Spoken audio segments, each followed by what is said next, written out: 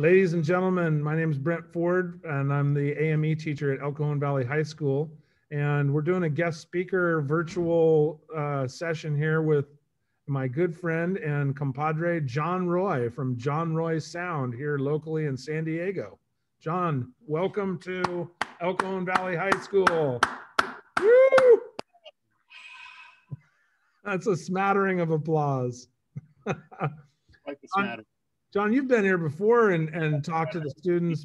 Wipes for that smattering. Got to clean it up. I think they're all sold out at Walmart. Oh, yeah. Make your own. Hey, you've been here before to El Cajon Valley High School numerous times, and you've been a great resource for the students here to learn from about running your own business, but also kind of touching on topics of careers in the AME industry. So welcome back. And now I'm going to have some voice over the PA talking. I love it. Sirens and evacuation instruction. Right. Hopefully it's not, a lockdown drill or something, fire drill or something like that. Power will be turned off in exactly 2 seconds. So, God, please don't let that happen again.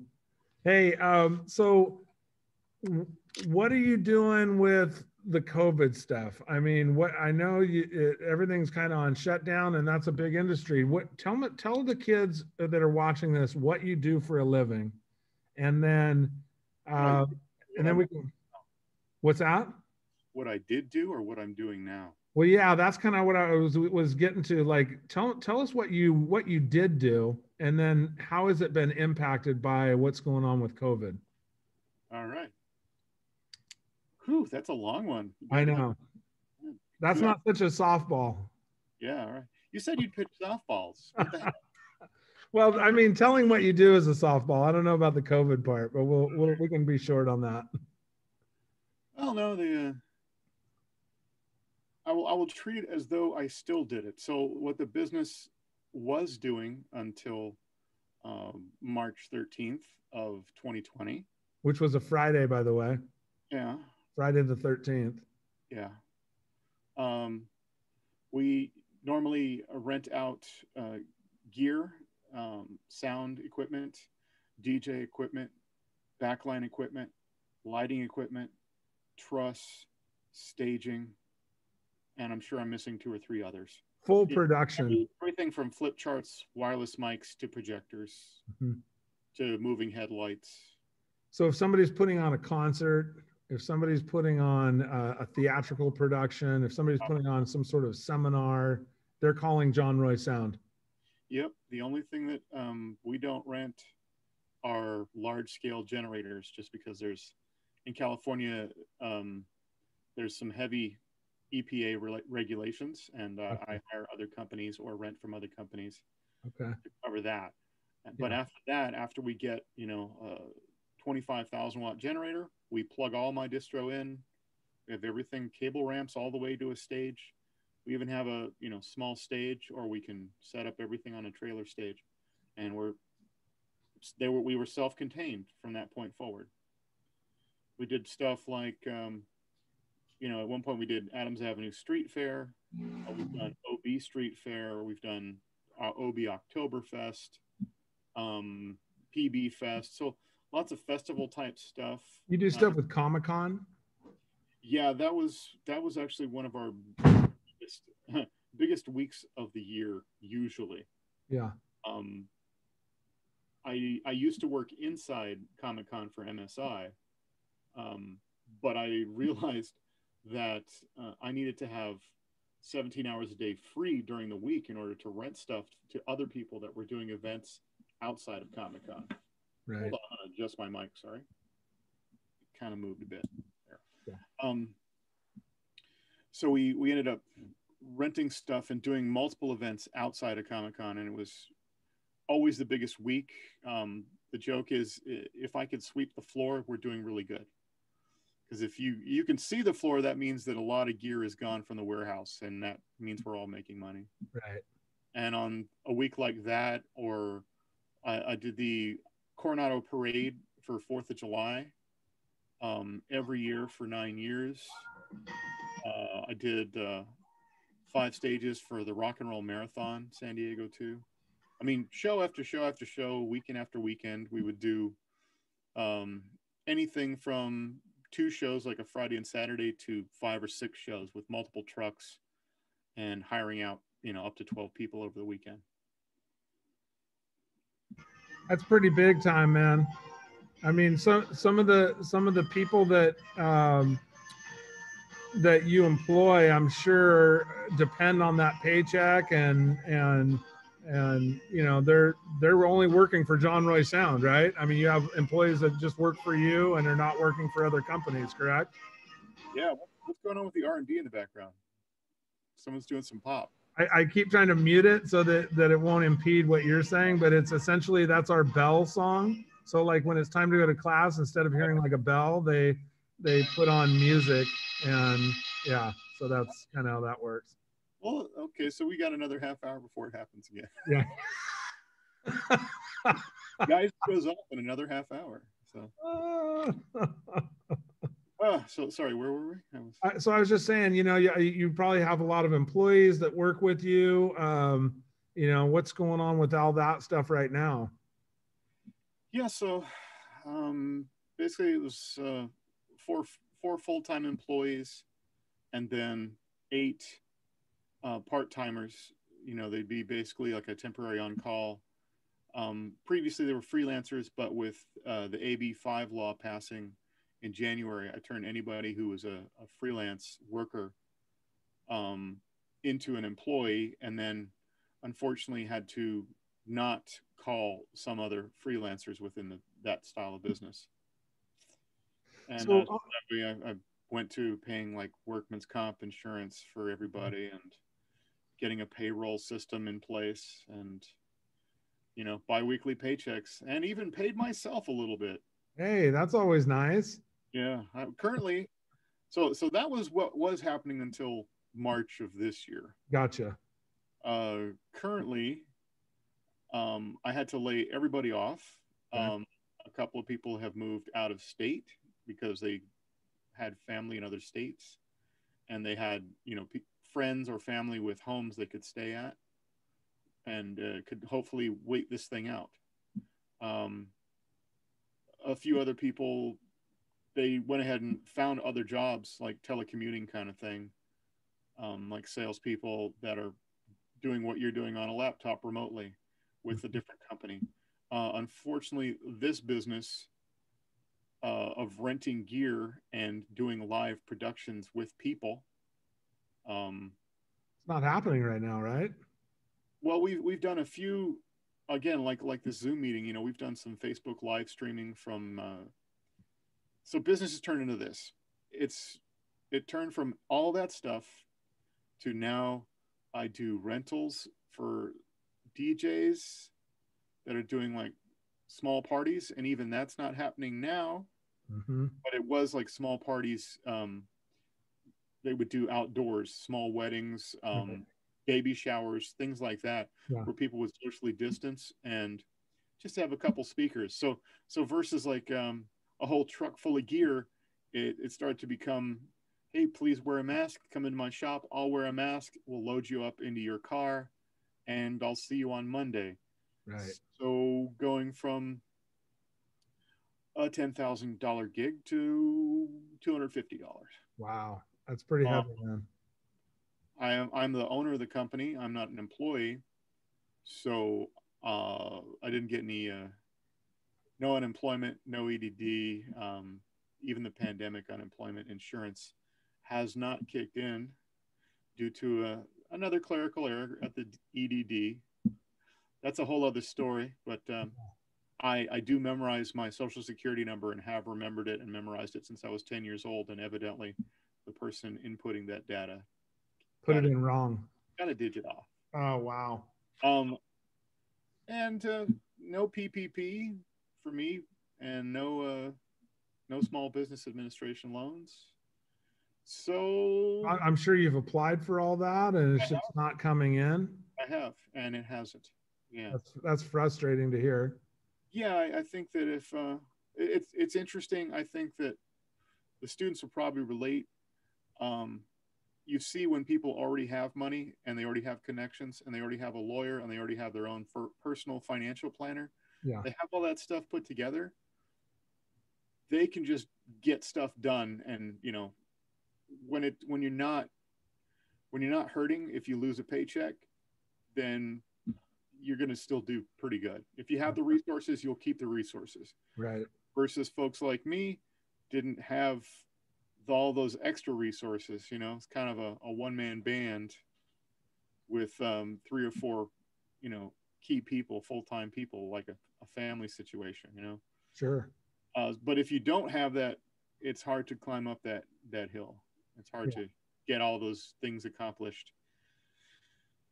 Yeah, it's like, where do you start? You know, the paperwork part and just the time and all the stuff that goes into it is so overwhelming. It's hard to. A lot about filling out forms. I also learned that if you actually had a financial planner, somebody that you pay, or a lawyer that you pay on retainer, or you have someone, a friend or family that has the ability to handle that, then try and use it as much as you can.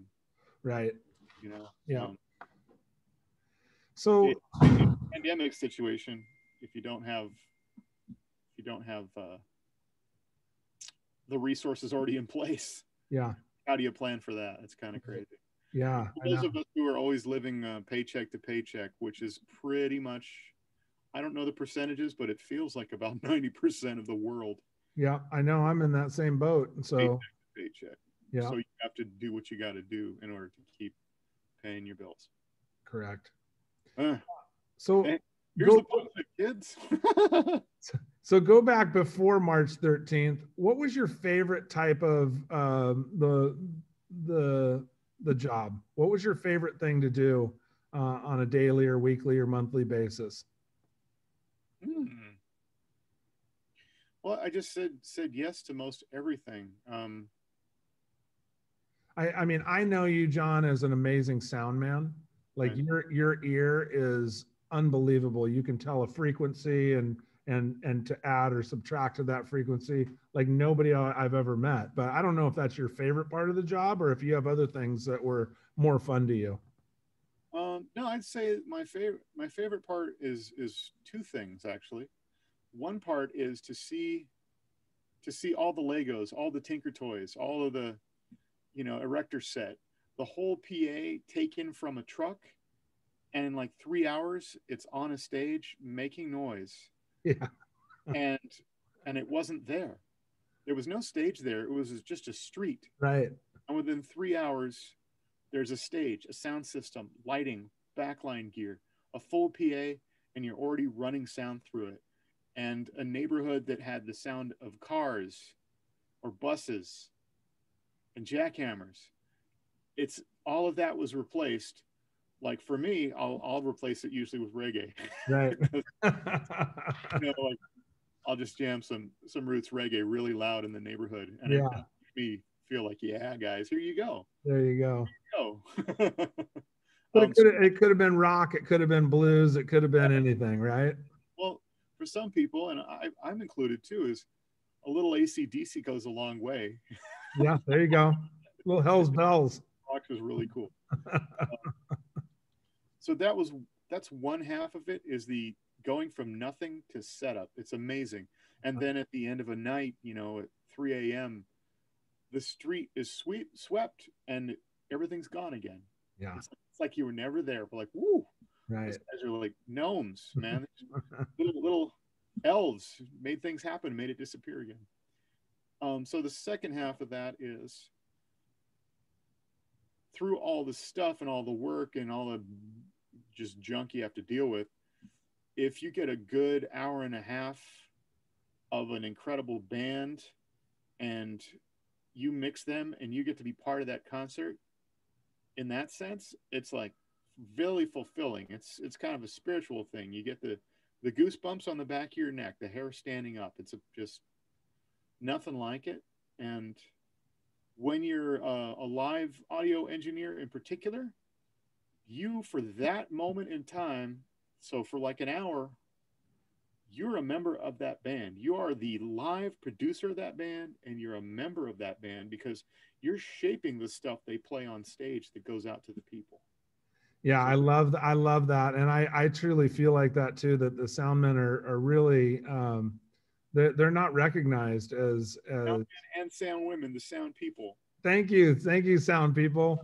It's just money at some point here, and Nick's makes us feel good. You know, I'd rather play Absolutely. music when I'm playing music than have to mix myself. So someone like Nick's just money. Plug, plug for her. Get her some more work. And we're gonna see Nick's next week, so that's a good segue right there. So, do you have any favorite bands that you've worked with as a sound engineer or rented gear to? Anybody that's super cool to work with, or any good stories about any bands? Okay, this is a silly story, but um, also Motley, I did backline for them plus in ears. And the fun part is that their percussionist is really tall.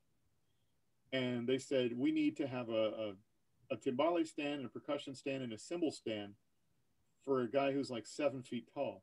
Normally stands are, 4 feet tall.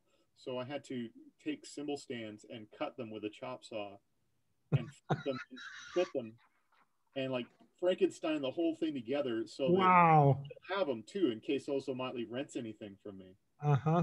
But I had it so that the guy's percussion stand and timbales were going to be 2 feet higher than they could normally go. So That's awesome. that was fun from a rental. Um, from shows, I just had so many incredible experiences of that hair on the back of your neck standing up. Yeah. Who's your favorite band? My favorite band. You, John Roy, putting you on the spot now. Who's your favorite band of all time? That's a tough one. I mean, you know how you go through moods and stuff, and like, I don't know, for a while, Eddie Van Halen passed away recently, and so I was listening to a lot of Van Halen. Right now, I'm hooked on Black Sabbath for some reason, like old Black Sabbath, you know. So on tour with Unsteady in the '90s, we were playing ska music every day and playing ska showcases with 5 bands in every city and every state across the U.S. And we played it so much we stopped listening to it. Uh-huh.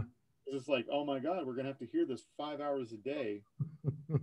So when we're driving for 8 hours to get to the next place, we actually, since this is actually related to what you said, we were listening to old Black Sabbath albums and Sly and Robbie albums back and forth. That's crazy. That's like what the yin and yang? That's great. We didn't create a new genre with it. I was really surprised that never happened, but it really was a palate cleanser after 5 hours of third wave ska in the '90s. So not only is John Roy running his own business, John Roy Sound, and doing all that stuff that is affiliated with running your own business, but you're also playing in a band. You mentioned Unsteady. That was 27 years ago or whatever that started. 28. 28 years ago. And Unsteady's still rocking hard, man. Like, well, hopefully we will be. Yeah, I mean, everybody's on hiatus right now, right? I mean, there's not a lot going with music right now. I'm still creating the music, so hopefully, there'll be a live component to it at some point soon. Yeah. Fond memories of Unsteady. What, maybe if you can come up with a top 3 list of your most favorite memories of the band Unsteady, which you are the lead singer of, you're the saxophone player for it, you write a ton of the music, arranging, booking the show. I mean, you're like a Superman guy. Yeah, I need to have 4 more sets of hands, 3 more heads, and 17 sets of legs to get things done. Agreed. Gosh, you know what's terrible is that usually you can only remember the things that are the worst things that happen to you. It revolves around. Remember that time when we had to get that organ up 2 flights of stairs? Uh-huh. Yeah, that's what I'm talking about. That's what I want to hear about. One person could be on the bottom and one on the top. Remember fingers again on that thing? Oh my God. Okay, this one's funny because I keep remembering it, and I'm sure that everyone that was there can remember it. Yeah. But we played a show um, in Kansas City, outside of Kansas City, at a place called the Gas Station, which is probably no longer there. Okay. And it was a Blues Brothers moment where we show up and we're like, all right, we're gonna play this place. It sounds pretty cool. It's called the Gas Station. Sounds fun. Hopefully they got a PA that'll sound good. Well, let's go. Let's check it out. And we show up, and it's a closed gas station. They turned it into a bar, but it still had like the bar part was in the service station, Uh-huh. right? So the old gas pumps were still out front, Yeah. and it wasn't like a kitschy kind of thing, like, hey, this is kind of like the Hard Rock, cafe where all these gas. No, this was just an old gas station. Right. Right. You It know? wasn't fixed up or anything like that. It was like they literally rolled the cars out and put in the bands. Yeah. So they built a stage with plywood, and people were definitely just not interested in what we were doing, Okay. and how we were playing and the stuff that we were like. I don't think anybody had heard ska at that point Uh-huh. in that bar ever. And I'm definitely sure that not like a 7-piece band had showed up to play in a bar like that. It was probably a 3-piece blues or, rock band. Gotcha. And I just remember there was one guy who was extremely drunk, and he was just screaming at us the whole time, but not negatively. Like, he was cheering us on in his own mind. And I was more entertained by him, I'm sure, than anybody else was entertained by us. And he said a lot of things that I can't repeat to you here. Right. Because pretty much every other word out of his mouth was a 4-letter word. But Gotcha. Yeah, it was fantastic. I'm like, where is this guy from? Inquiring minds want to know, did you pay him after the show? No, we actually gave him a few of the beers that we had, though. Uh-huh. Because he was down for that. Interesting. He definitely told us some stories. He told us about, like different counts of assault with a deadly weapon. Oh boy. Yeah. That hopefully these were all fake stories. I'm not sure. You know what? He was sort of like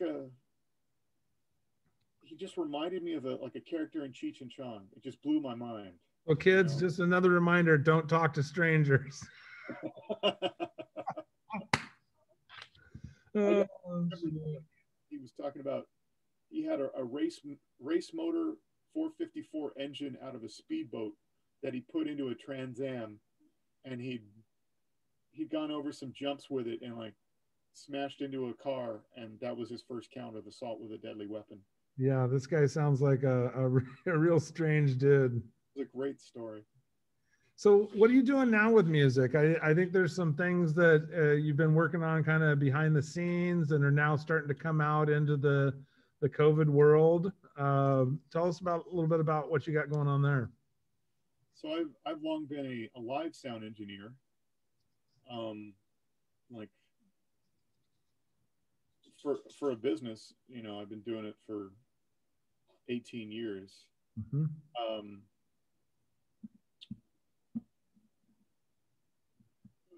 That's one part of it. Live sound is one thing, but mixing live sound is different than mixing in a recording studio or mixing remotely.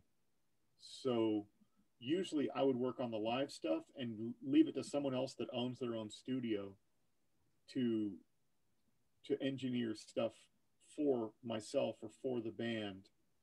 It just sort of makes more sense, or it's just easier to have somebody that already knows their own gear and has worked on their own gear. It's like if someone shows up to play a street fair and I've already set up everything. All they need to do is get on the stage with their instruments and play. Right. Same thing with a studio. It's sort of like when we go into a studio, we expect to pay money and we expect somebody to have all of it together and ready for us to do our thing. Well, that's not happening. But first off, there's no money for it. And then second off, we can't really have like 10 people in a room, even masked. I mean, because especially if you're going to be in a room for 10, 12 hours at a time Sure. working on recording, the rotation of people, Yeah. it would, it's just not feasible. Not safe. Yeah. So I've had a few people like come over to my shop, and I have the right where I'm sitting. I have my interface, just a little stereo interface, and a few good microphones and some XLR cable, and some headphones and some extensions for headphones. So I'm able to put a microphone outside of this room and let people play in the warehouse or out on the dock. So Okay. they're between 15 and 30 feet away from me, Right. and so I can record them here. But also, if people have their own interfaces, I mean, I've taken sound that people have sent me, and it's on an album now.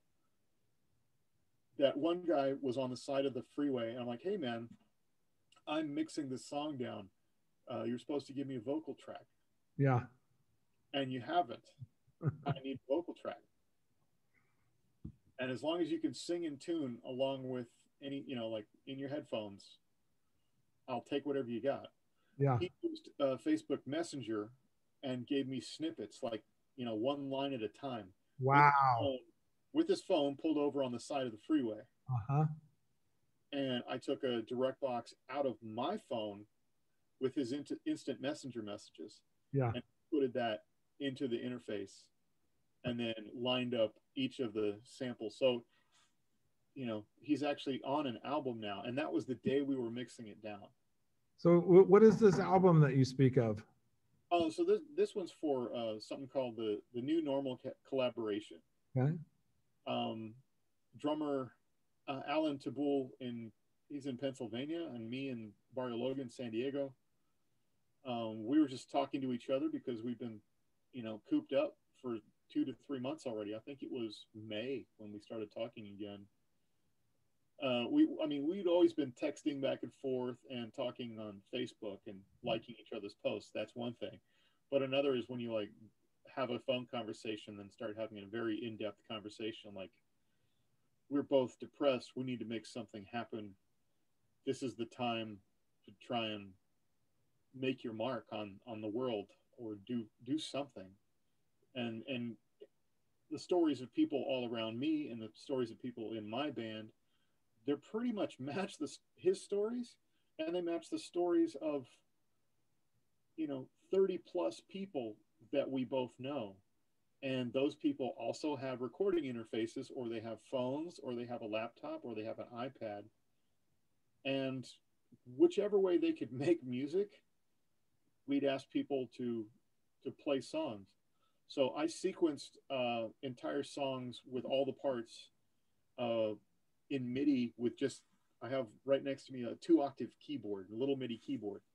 So I sequenced beats, I sequenced bass lines, keys, uh, tracked saxophones, tracked vocals like scratch tracks. Basically made an entire song, and I did that, for this album 10 times, Yeah. and sent that entire track to each person. Um, Depending on what they wanted, I would send that whole MIDI song either with their part, or with only their part, or without their part. So, for instance, for Brent Ford, I'll send him a track with bass. I'll send him a track without bass that he can track his bass. And then I can even send him the solo track of just the bass part. So I did that for each person with whatever mixes they wanted to do. That's a And then, lot of work. Ton of yeah, work. but then they track themselves. So sort of a self-service checkout. Yep. And then send me whatever they have. And since we're not playing live together, and we haven't all rehearsed with each other, and a couple of the people, honestly, I had never met. I didn't even know their names, Uh-huh. because they were friends of Alan's on the East Coast, and there's people he'd never met and still has never met on the West Coast. Yep. Really pretty cool, just getting stuff out of the blue that you're like, I don't know, who's Yeah. this trombone player? Oh, well, it's pretty fantastic. Awesome. Let's go with that. That's exciting. Yeah. But when people don't normally rehearse or play with each other, they they don't necessarily lock in. They're not synced up. They're not super tight with each other. Uh-huh. And if they're learning a song within a day and then sending me a track. So it needs hours and hours and hours of editing. And I'm sure that your students know a little something already about hours and hours and hours of editing. That's the one thing that you just said that'll be the highlight of this interview, John, because my students, and I don't know if they're vibing off me or what it is, but they just want to jump into the studio, edit something real quick, and get done with it. And I keep telling these guys that's not how it works, man. No, The you have editing part, whether it be video editing or audio editing, it takes a long, long time to get it right. hours and hours and hours. Yeah, my niece like did a few claymation videos. Think about stop motion and the amount Sure. of editing that takes. Yeah. Move a piece like Robot Chicken. I mean, those guys have a crew of people making sets and a crew of people with a camera and a crew of people doing different positions. Sure. So like to do stuff like that, I mean, it's tedious work and you really have to be into it or see the vision of what it's going to be. Yeah. When I made all the MIDI tracks for the songs, I knew that that wasn't the end product. It was just a nice template for the people to go with. Right. And sometimes I got surprised if people did something different. I'm like, oh, let's go with that. I'm gonna change. I'm gonna change and edit this whole thing to match that. Like, let's say the drummer came up with a different ending or didn't play the ending that I'd put in. Uh-huh. Then either A, I edit him to match the ending, or B, I edit I edit him and I edit the bass player to match what happens with the drums at the end. Gotcha. And anybody else, I keep sending tracks to the next people in the line, and it continues to evolve until eventually it does sound like a whole band ended perfectly together. Yeah. That was a nice tangent. You said the thing about the editing and takes hours and hours. I think that's going to be a main focal point of what I talk to the students about when we watch this interview together. Garbage in, garbage out. That's one of the. There's a lot of little catchphrases that we use in production and also in sales and rental and Yeah. live production. And these things tend to hold true, like buy nice or buy twice. Yeah. Like if you go the cheap route, the same thing applies. Right. If you go the cheap route and buy the cheap product, or I can just get by just doing a little bit and this will be fine. Why does this not look like it should be, you know, on like a video? Why does this not look like it should be in a cinema? Why does this not look super pro like the people that I buy albums from? Right. Does the thing that you do, does it look like something that someone should buy? Uh-huh. Because that's how it is in the end. I go with your artistic vision as well. But if it's not well produced, well edited, and like slick enough, then it's not going to necessarily fly. People's attention spans, young to old, are not very long. Yep. So you got to make it pop. It's got to you got to do a bunch of work to make it pop within the first 20, 30 seconds. Right. So I love all that stuff. And I was going to kind of try to wrap things up with you by asking, what are some tips that you would suggest for these students that are in high school right now, and say, I want to be a YouTuber, I want to be a live studio engineer, I want to be a musician, I want to be whatever it is they want to do in this arts, media, and entertainment industry. Do you have any advice for these guys on and the advice that you were just talking about may be the best advice I've ever heard, which is make sure that you put out a product that people are going to want to buy, right? Yeah. And that it looks professional. But do you have any other words of wisdom before we wrap things up here? Well, I'd say, think of it like I say, like pro baseball, pro basketball, pro football, right? It's very similar for people making beats. man, there are so many good basketball, so many good baseball players. Like, hey, I played Little League. I did a few years and I felt like I was getting pretty good. And then the next level came after that. And the next level came after that. Out of, let's just say there's 1 million people, 1,000 people make it to AAA ball, right? And then like 10 people make it to pro ball. So you have to consider, think of the same thing. You make beats. You want to make beats. I will tell you, almost everyone who I've talked to, who rents stuff from me, they all say, "Yeah, man, I make beats." Well, that means that everybody's making beats, man. There's, you think yourself, you think everyone in your class. Now, take this times 5,000. So that beat has got to be the beat to beat all beats. you know, like that. I mean, it's cool to have faith in yourself that you're doing a great job, but listen to things around you. Try to be the original person. Do the thing with, do all the work, do all that tedious work, but, you know, make something different and original. Otherwise, you'll be someone else that's making beats in your garage. Yeah. And let me tell you, there's a lot of them. I think it was exactly the same thing for music. Some of the best guitar players I've ever heard have never left their garage. Now you can not leave your garage and you can record, a live stream. But I'm saying, like, they never went out, they never gigged. Right. They just got better and better at their instrument, but they didn't put themselves out there. And the music that they create, nobody really wanted to hear. If you make something and nobody wants to hear it, you're the tree falling in the forest. no one's going to hear it. Did it even really ever happen? To become a YouTube star, people have whole networks of other people behind them.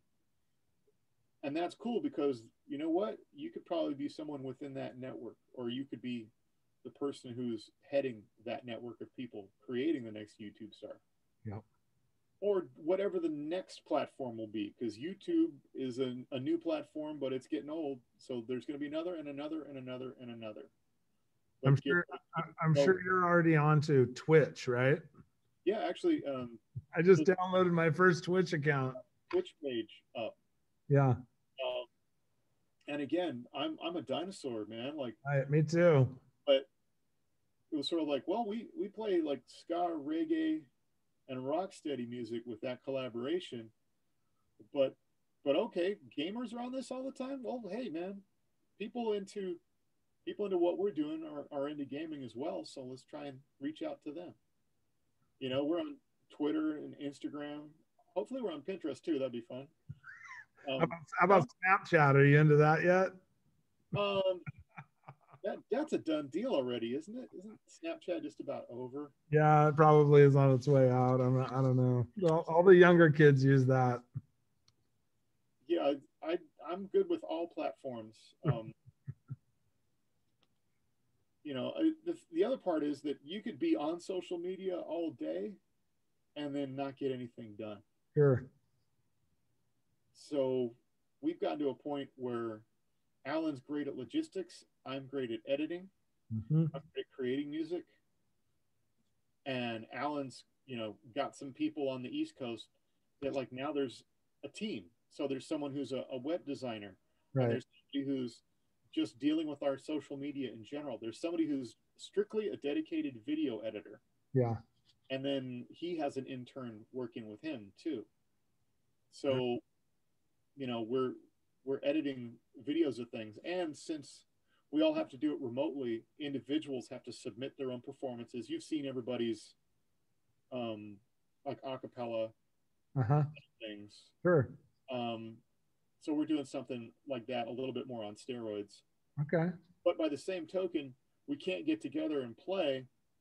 And some people are too busy doing their remote work, like Mr. Brent Ford here.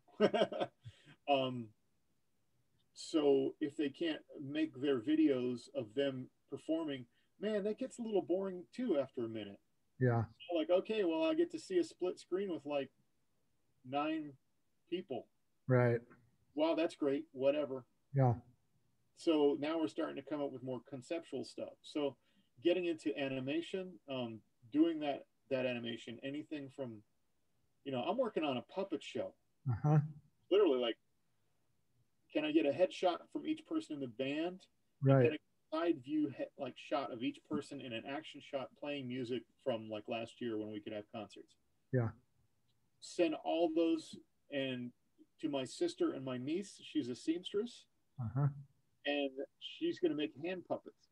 So and my niece is an aspiring director, so she's going to like direct these hand puppets to make a video of the song that we recorded. That's the most Um, awesome thing ever. I can't wait to see that. That's getting within my family network too. You got your musician family, you got your musical family, you got your regular family. I've seen video submissions, for instance, Mr. Ford from his class, from the AME class, and it was really fun to see when a student would like enlist their brother and sister and their cousin and their best friend and their mom and their aunt to help them make a video. And that's kind of what it takes, Right. just trying to get off the ground and do your thing. And especially now, if you have to do everything remotely. Yeah. Hey, get good at convincing your family members to help you out on stuff and do stuff remotely. So true. So true, man. Well, hey, John, we're just about out of time here, and I wanted to thank you so much for always supporting the El Cajon Valley High School AME pathway. You've been a longtime supporter, not only as a guest speaker, but also as an advisor to the school district. And we can't thank you enough for that. And I hope that somehow, some way, we can repay you someday by getting you a bunch of business, or I don't know how it works, but Everybody in your classroom in person again. yeah, I just really appreciate you taking time out for the kids and for me too. Makes it. I do believe in karma, so do the right thing. Do the thing that you feel is morally just and correct.